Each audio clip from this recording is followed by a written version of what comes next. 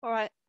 All right, hello everybody, and welcome to this second webinar of 2022 from Open Access Australasia. Just the usual practicalities, if you don't mind, if you could all keep your videos off and yourself muted as we go through. We will record this webinar, post it on the website with the slides afterwards, in addition to another further information about the infrastructures that we're going to hear about today. If you could type your questions into the chat and I'll read them out and interview Martin and Angus at the end, and we'll have plenty of time for questions, and we'll finish on or just before the hour.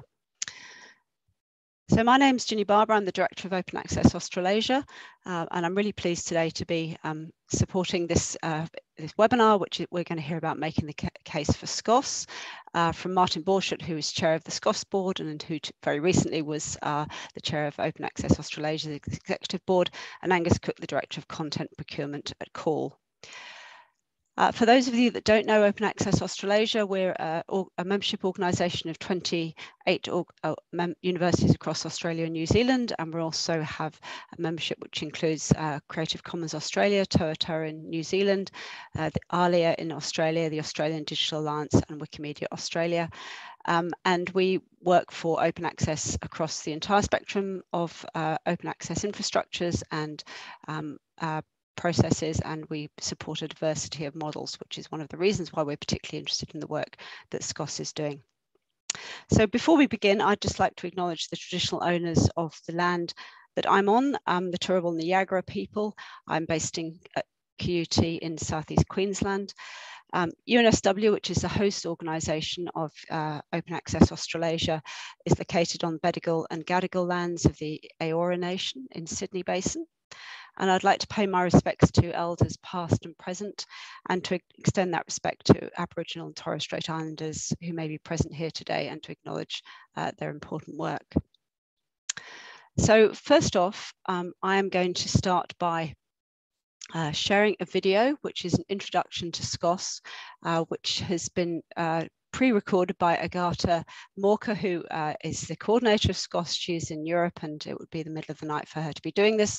So she has kindly recorded this introduction. This goes for about 12 minutes, and this will also be available on the webinar on the website afterwards.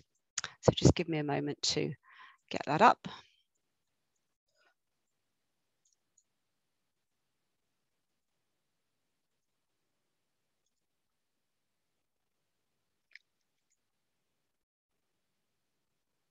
Okay, I'll play this now. Let me know if there's any concerns.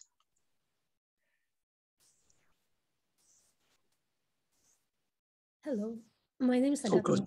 I am SCOSS Coordinator, and I am here today to give you a short intro to SCOSS. So I will talk a little bit about what SCOSS is, what it is that we do, why we do it, and how we do it. SCOSS, the abbreviation stands for the Global Sustainability Coalition for Open Science Services. How is it that we came into existence? Why was SCOSS established? So at the very core of SCOSS lies a certain challenge. So we can see that there are more and more open infrastructures that are being created in the scholarly communications ecosystem. However, many of them are run by volunteers. Many of them use short-term project money. And once this money is done, once they use all of it, there is the question of sustainability that comes into play. Of course, we are all here for an equitable and inclusive research culture. And in order for this culture to be that way, we definitely need open science infrastructure, which is non-commercial and which is community governed, because otherwise, of course, we risk, first of all, we risk that the services that this open science infrastructure offer, that they will risk stagnation, downsizing, or even worse, paywalling. So they might be bought out by some commercial entities. And of course, this is not how, at least how SCOSS imagines a thriving research culture. So with more and more initiatives, more and more open science infrastructures being created, we see that we become more dependent on them. And the question of their sustainability becomes even more crucial. So SCOSS, this is where SCOSS comes in. We were established in early 2017, and our purpose was to provide a certain coordinated cost-sharing framework that would ultimately enable the broader open access and open science community to support non-commercial services on which it depends. And I think that our main aim is to help sustain the infrastructure to support the implementation of open science. So this is SCOSS in a nutshell. We looked very closely at the question of sustainability of open science infrastructure in a report that we published recently. We asked some of the participating infrastructures, which were both small local ones and also big international ones. We asked them how much time, how long would they be able to remain viable without grants or without any funding. And as you can see from the graph that we're looking at now, the results were rather alarming, because we have almost 20% of them saying that they wouldn't be able to make it for more than a month. And we also have almost 50% saying that they would remain viable for more than a year only, which of course it's not a long-term plan. So here is where SCOSS comes in again. And this is, so our organization is community-led and governed. And what we do is we create connections. We create connections between open science infrastructures, which are in need of funding, and possible pledgers, so institutions around the world who are willing to support open science infrastructure. It's important to remember and to stress that SCOSS itself is not a subscription or payment agency. We do not collect any money. We facilitate relationships between the infrastructures and the funders, the possible funders. Of course, we have a lot of members that recognize the importance of what SCOSS is doing and the importance of sustaining open science infrastructure, or of finding ways of sustaining open science infrastructure, because of course, what SCOSS proposes is just a way of approaching this challenge, of approaching this problem, is not the only way. Among our members, we are very happy to have some of really large organizations, such as, for example, the Council of Australian University Librarians, Association of Research Libraries, the Canadian Research Knowledge Network, LIBER, Association of African Universities, the French Ministry of Higher Education, Research and Innovation, or the Qatar National Library. Those are only some of the members that we now have supporting SCOSS in our mission. And I think that the most important one to mention is Spark Europe, because SCOSS is originally an initiative of Spark Europe. Last year, we were at the point where we wanted to look back at what we have achieved so far. It's been almost 4 years since SCOSS was founded in 2017. And we decided that we needed a clear direction for the future. And this is how the strategy 2022-2024 was created. We managed to voice what exactly it is that we find to be our mission and our vision. And I think that these two sentences you see on the screen describe SCOSS in a nutshell. So the mission, we create connections to sustain vital open science infrastructure. And our vision is a world where research is supported by a sustainable and thriving ecosystem of open science infrastructure. In the SCOSS strategy, we focused on three main goals. So the first one is to promote the sustainability of open science infrastructure through funding and support. So this is primarily what SCOSS does. We are looking for available funding for open science infrastructure. The second goal is about raising global awareness about the value of non-commercial open science infrastructure through advocacy and connection building. And the third goal has to do with trust. So to build and maintain trust in open science infrastructure through vetting and selection. The vetting process lies at the core of SCOSS. What we do is every year we have a call where we invite open science infrastructures to express their interest in becoming one of the SCOSS umbrella infrastructures projects.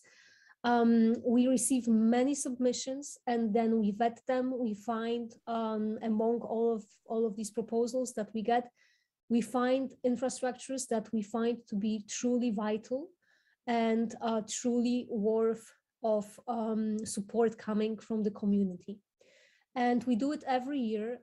So far, we have run 3 pledging rounds with over 290 institutions pledging from all over the world, from 22 countries.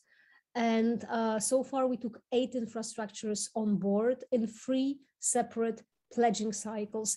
We are very happy to say that we managed, through SCOSS, we managed to gather almost €4 million to support open science infrastructure. And I wanted to tell you a little bit more about each of the cycles, these 3 cycles, which are still open. So first of all, we have the pilot cycle, where we had Sherpa Romeo and DOAJ, Directory of Open Access Journals, and DOAJ actually reached its target, which we are very happy to see. Whereas Sherpa Romeo is still at 50%, so they still need our support. This is, of course, not to say that once the infrastructure reaches its pledging target through SCOSS, that it means that it will be then sustained forever and that this is their happy end. Of course not. This is just the beginning of a very, very long journey. But we are happy to be here to facilitate at least the first step in this long-term, hopefully long-term sustainability. So speaking of infrastructures that have managed to reach their target, in our second cycle, we have DOAB and OAPN, and they also managed to reach their target just last year.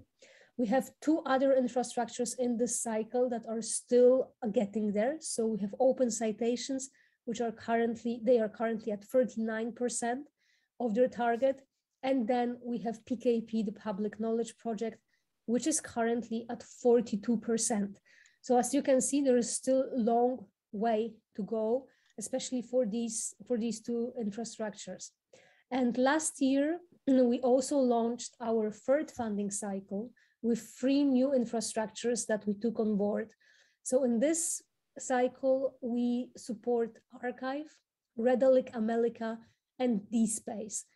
And since the launch, which took place in September last year, we already received several pledges that put Archive at 15% of their target. Redalic Amelica is currently at 8%, and DSpace is at 10%. So they are at the very beginning of their cycle. And I'm sure that you will hear from all of them today a little bit more about what it is that they do, what their sustainability issues are, what kind of challenges they face, and how they would like to use the money that hopefully they will be able to gather through generous pledges for the 3rd SCOSS round.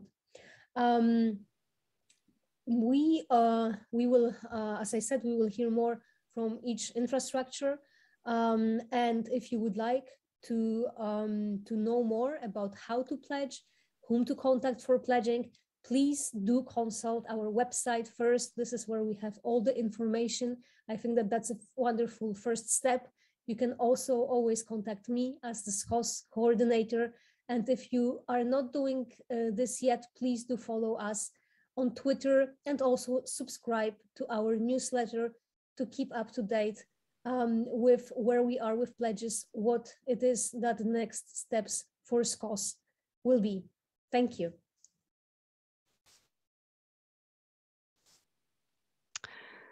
Okay, I hope that was a useful introduction for everybody. As Agata mentioned, there is further information on each of these infrastructures, and Martin is going to give an overview of that.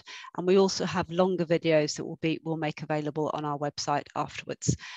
So I'll now pass over to Martin to share his presentation and to talk further about these infrastructures. Thanks, Ginny. I'm just going to share my slides.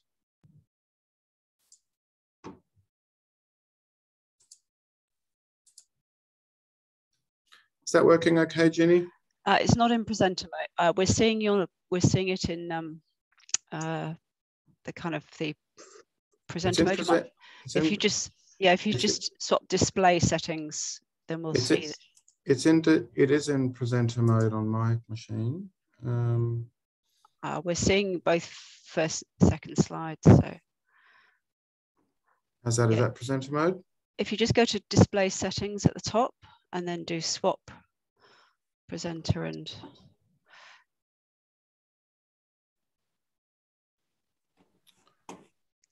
we're seeing 2 slides at a time at the moment.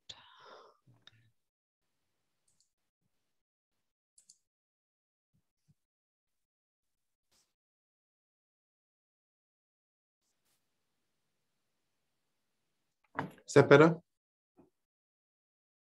Yeah, that's great. Okay, great, terrific. So thanks, Ginny. Hi, everybody. It's nice to see you all again, but this time joining you as a partner from SCOSS. I'd also like to just start with acknowledgement of the Bedegal and Gadigal peoples here at UNSW, who are the traditional owners. And also acknowledge, also like to make an acknowledgement also of the Indigenous peoples from around the world.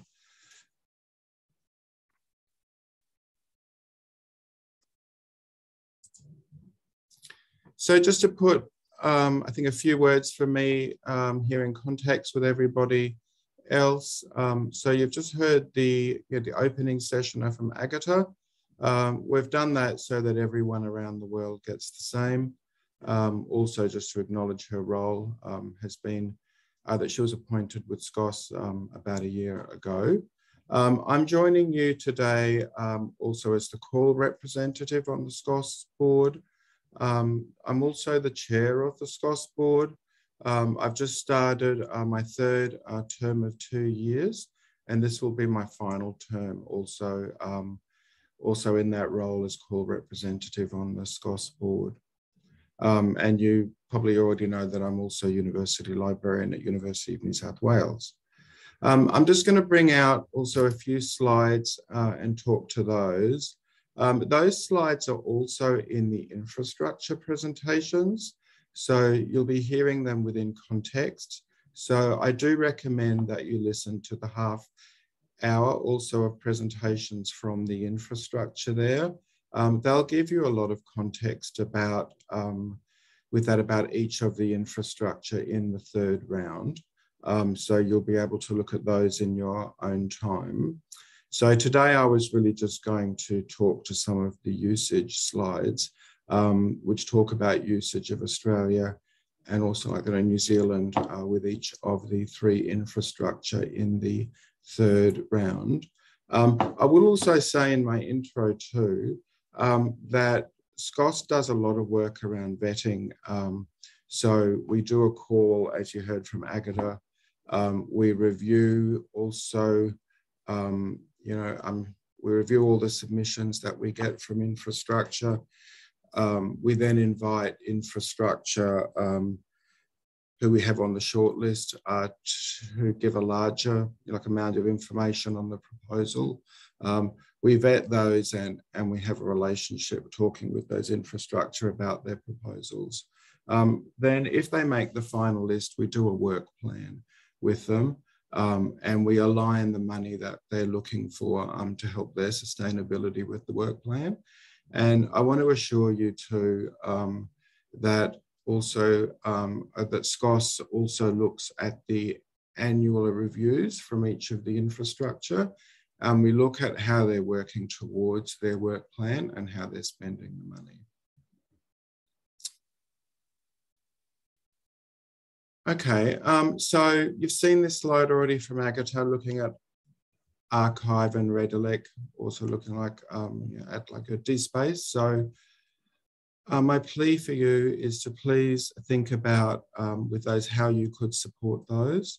In the funding cycle, they have a long way to go to reach their targets.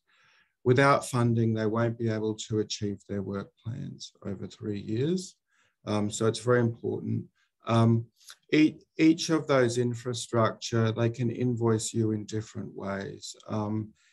It could be invoiced as a donation, it could be invoiced as a membership, for example, or it can be invoiced like as you would normally do with a subscription. So whatever suits your organisation, they can do.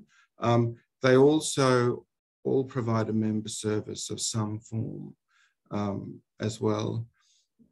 These organisations have all been operating now for some time. So, they have those sort of membership services that you can engage in if you wish to. So archive, you should listen to that video, which comes from Alison From. She is the coordinator there. It's really interesting video to watch. I recommend you watch it.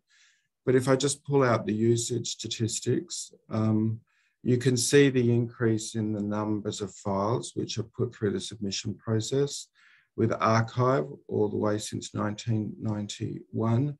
Their downloads now are in the billions as well.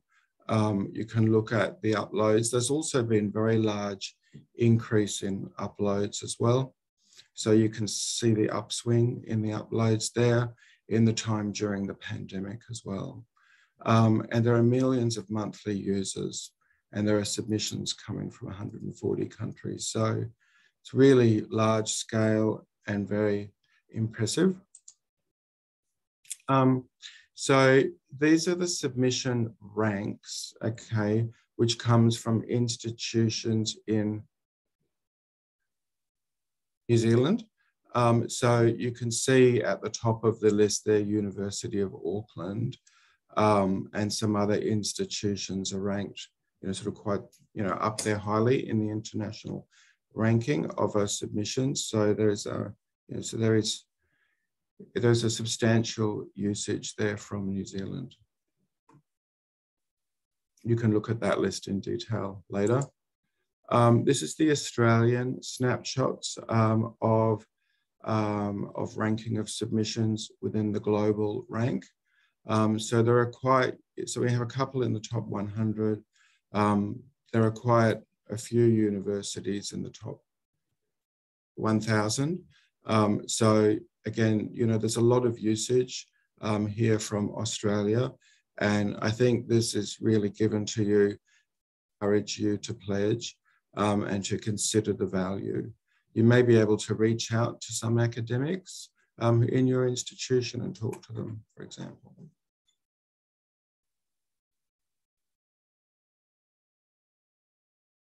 So looking at Archive 2, just calling out a few of the sustainability issues that they have and that they're putting that work into their work plan using the funding which is pledged. So they've had large increases in submissions, but haven't really increased their resources. Also, parts of the service are relying on older code, which they want to rework as well. They want to update the interfaces and workflows and move to the cloud. So that's Archive, that's the work that they'll be doing. can see the number of new papers. Rhetoric, it's a similar story. I recommend that you watch the video from Ariana. I think you've already seen a presentation from Ariana. So she is the Executive Director of Rhetoric. So here's global usage, sort of heat map. You can see Australia and New Zealand. So Rhetoric is really sharing resources in a range of languages to the Americas and to Central and Latin America. But we do have some usage in Australia and New Zealand. Remember that this is a global pledge round, so we fit into that as well. There's very, very high levels of usage there as well that you can see on the slide. And looking at the users in New Zealand, there are quite, there are actually quite a number of users here in New Zealand at different city locations, so you can see that, but with 8,000 users identified by Rhetoric. In Australia, there's state-by-state usage that's shown. They haven't given us institutional usage. Again, the work plan, in some ways, it's a similar work plan. They want to update their infrastructure to be able to meet with a demand. They want to increase, I think, the response times with bandwidth as well. And basically just to strengthen their infrastructure they're doing. So, so please have a think about that for pledging. The last one is like the DSpace. There's a presentation for you there as well.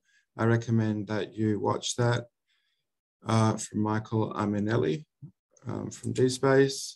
And again, we've got the circle map here with Australia and also New Zealand. Again, it's a global pledge round, so you can see countries that are using DSpace for their repositories. This is a map showing some DSpace installations. I don't think it necessarily includes all the DSpace installations in Australia. I'm aware of a couple that probably not showing on the map, but there's a large number of institutions using DSpace here in Australia, and a large number also using also DSpace in New Zealand. So please have a think about that as well, also for pledging. I know that some of these organisations also have other ways to pledge. So, they're not asking you to, like for you to pledge in a number of different ways, but you can pledge through SCOSS. They're also having some issues around sustainability. They want to increase, I think, the capacity for them to do development as well. They've really been using a volunteer model, but they want to move to a paid model, which will help accelerate the development as well. They also want to increase engagement with their partners as well. So I'm happy to answer any questions at the end. Just final reminder though, I think you really should watch this video from the infrastructure. Really provides a really good overview and introduction as well. So thank you. So I'll finish my sharing there. Thank you. And I think we're handing over to Angus now. Thanks very much, Martin. And yes, I've just put the link to the page where the videos will be. And over to Angus now. Great, thanks Ginny, thanks Martin. I'd like to just begin by acknowledging the Wurundjeri Wurrung people as the traditional owners of the land that I am on. And I am the Director of Content Procurement for CAUL, and we've been proud to be associated with SCOSS for some years now. There's a lot of reasons why we believe that this is a very worthy activity for us. And I think the principal one is that we, as you're probably all aware, very involved in developing agreements for open access through read and publish and transformative agreements. But in line with that, we think it's very important to support the infrastructure that actually support those agreements. And it's sort of quite interesting in recent months to hear how some of the products like Sherpa Romeo are being used to sort of enhance and support some of the data and agreements that we have through members using Sherpa Romeo themselves. So I think it's quite reassuring then to know that we're supporting those, and I'll go through the infrastructure that we provide for that support. So sustainable open science services, obviously very, very important. As you remember from the video at the beginning, SCOSS does not collect the money. It just really facilitates the agreements. And I'll go through now what the practicalities and the workflows are for that. In the past few years when we've been supporting these projects, basically what we do is we list the funding projects on Consortium Manager. So anyone with any role with acquisitions or procurement or for any of the content coordinators at the institutions that are on this call will be very familiar with this process, because we run this process pretty much the same way that we run the agreements with the commercial publishers. So the agreement is listed on Consortium Manager. Member institutions confirm their pledge amounts in Consortium Manager. And again, that's a very similar workflow to the commercial agreements. And then what happens is that once we reach the deadline for all members to pledge to a certain project, CAUL will invoice the member institutions on behalf of the project itself. So not on behalf of SCOSS, we actually invoice in the name of the project.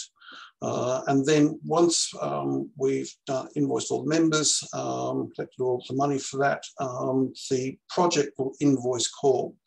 So some benefits to everyone for that. It's a familiar system. And then for libraries, the benefit is that the members are being invoiced by one entity, being CAUL, rather than having to set up payment profiles in their systems for several individual organisations, for several individual projects. And as Martin said, we've got flexibility about what the invoice says. If you need it to say it's a pledge, or if it's for a service or it's a membership, just let us know. And we can invoice accordingly.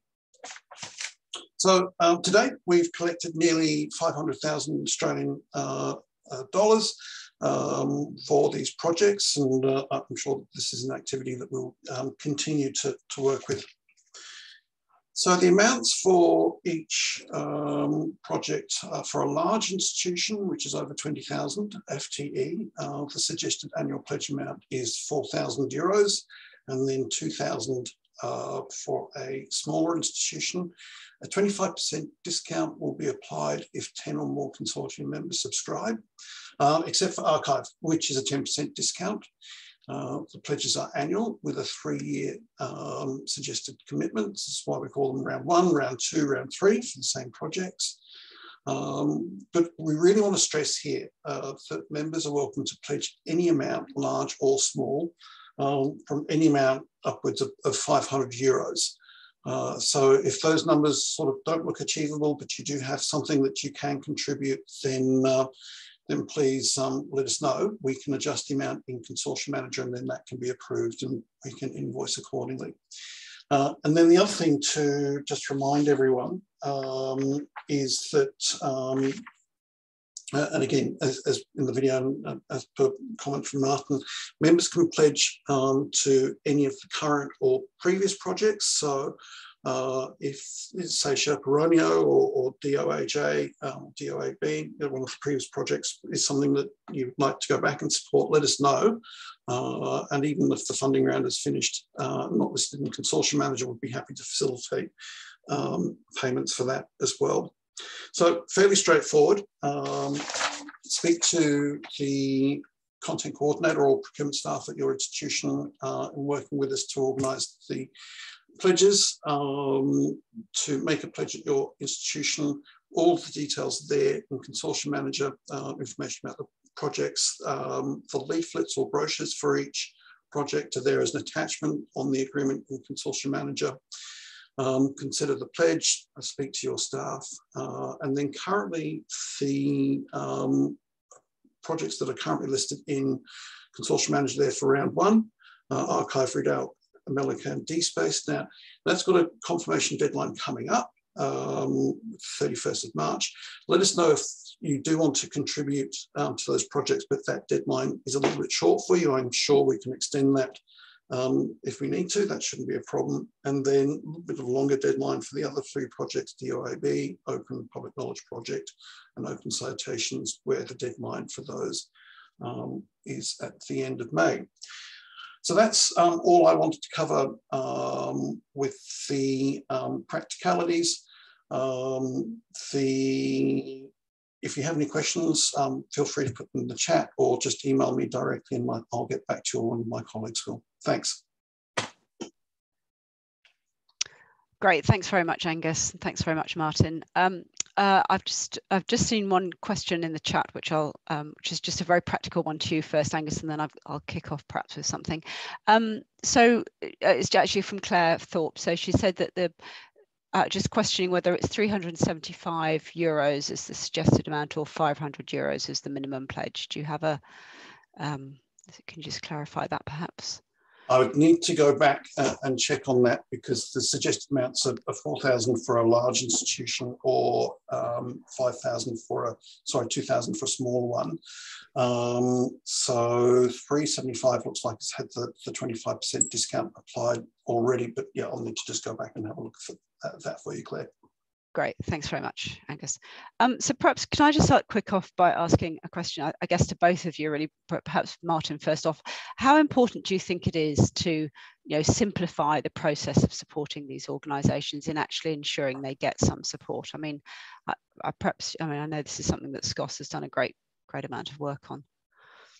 I think that's really important, and that's actually why we have SCOSS. So SCOSS was designed through the members and through Spark Europe to create a process where we do all the work, where we call for proposals, we vet them, we have negotiations, we do work plans, we do annual reviews as well.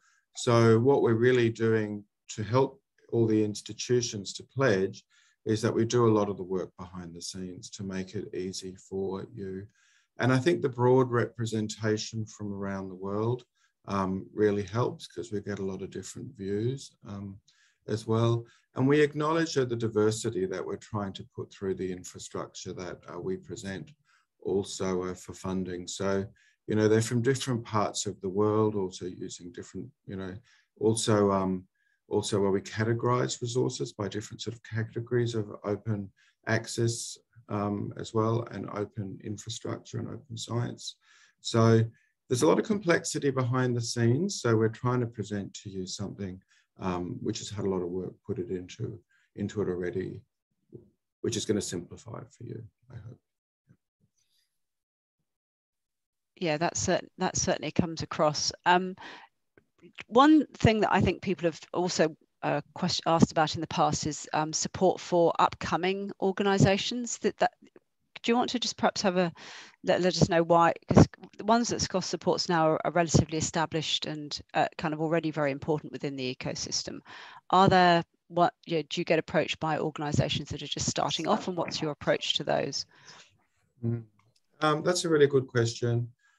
So in the call for proposals, we have been asking till now that infrastructure already established for 2 years. So we've had some infrastructure which have been established for a long time. And certainly in this round 3, we've seen that. In previous rounds, there have been infrastructure which haven't been established for much more than 2 years. So we do offer a diversity of that. I will let you know, though, that when we do the calls, around and we do the vetting, we always have a lot more infrastructure who give us a proposal than we have capacity to support. So we tend to choose only 3. So, and then we look also at the diversity around the world for what to support. Yeah, I think in time, as we have over time, we've worked with a greater number of infrastructure.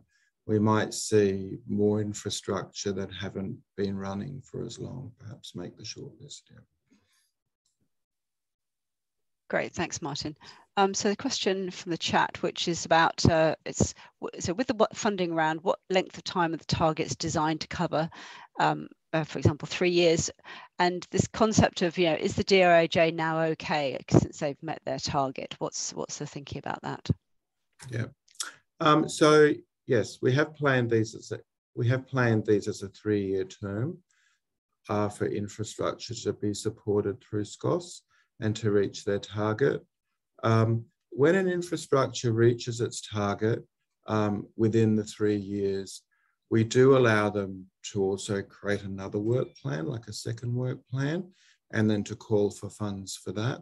And in the same way, we vet that in the same way, and we do annual reviews as well. The reason why we've done 3 years is just that it will allow, I think, libraries and organisations to support, for example, like a range of infrastructure. But it's only for 3 years initially, and of course, you know, those infrastructure want to operate in the long term. So we're just having talks at the moment about how we can support infrastructure beyond the 3 years in a better way. They can actually submit for another term of 3 years, but we haven't yet chosen an infrastructure to support out of the 3 for another 3 years. But we do help them to establish the processes and systems for engagement, and also to gain pledges from around the world. So once they've worked with us, they should have the systems up and running. And I also know Angus and I are also starting to talk a bit more about how that can be worked through CAUL as well, longer term. Great, thanks for that, Martin. So just a question about the shrinking budget. So with Australian, New Zealand universities facing current shrinking budget scenarios, and I guess that's also true elsewhere, are these pledge funds being reviewed to the market available, so kind of scaled as appropriate? Yeah, so we do global comms from SCOSS, and we keep it global. So that's where you can vary your pledge according to your own situation. And for example, my university, we had a couple of years there where budget was really tight, so we reviewed our pledge in accordance with what we thought we could manage, and that's fine. And situations are going to change in different parts of the world at different times.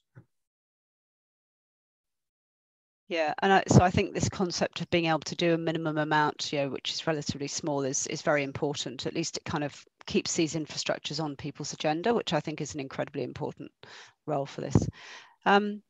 Angus, can I just ask you a question about the process for this? I mean, I think the consortium manager that CAUL has really made doing this kind of work, supporting open infrastructures, much easier. Do you see there's a role in other areas to support? And how much work is it for you to set these kind of things up to manage? It's not too much work for us because so long as they follow up our standard processes, it's relatively straightforward. We have 118 agreements in Consortium Manager. I suppose the thing that's a little bit tricky for us with these agreements is that they don't follow the pattern of all of the other agreements which follow a calendar year. And I think perhaps at the end of the year, when some institutions might have a little bit of budget left over, that might be a good point to come back and remind people about the opportunities still being available to support SCOSS. We certainly want to do everything that we can to support open science, and if it's practical, if we've got the resources to do it, then we will. Yeah, great. I think that's the really key thing, isn't it? It comes back to this idea of making it easy for people to participate rather than having some sort of complex negotiation you have to do individually. Yeah. Okay, so another question from the chat is that do you get feedback from pledges that they've cut normal expenditure to redirect into SCOSS projects? That's the idea of, I guess, supporting more open things as opposed to perhaps the traditional subscriptions. So in 3 years, we've gone from a process of no pledges to the 3rd year. So there is a sort of year-on-year effect as well. At SCOSS and Spark Europe, we see changes happening across the various markets with what's happening. For example, like the timing of the rounds tends to differ a little bit. I think it depends very much on the cycles in libraries and governments with their pledges as well. So within global messaging, we're quite happy to work with areas of the globe and what works with them best. And so that's why we do these webinars, to hear from you, to answer your questions as well. And, the amounts of money which we're recommending are not very high, really. And we also offer a flexible option. So we're really trying to do everything we can. So people are not really having, say, for example, to cut back on a subscription budget to support SCOSS. It's coming from, do you think it's coming from other sources of revenue, or where do you have a sense that the revenue is coming from, perhaps? So, yeah, so we've gone for a model where the contributions from each organisation or consortium are relatively small, but we have contributions from a growing number of organisations and libraries and governments.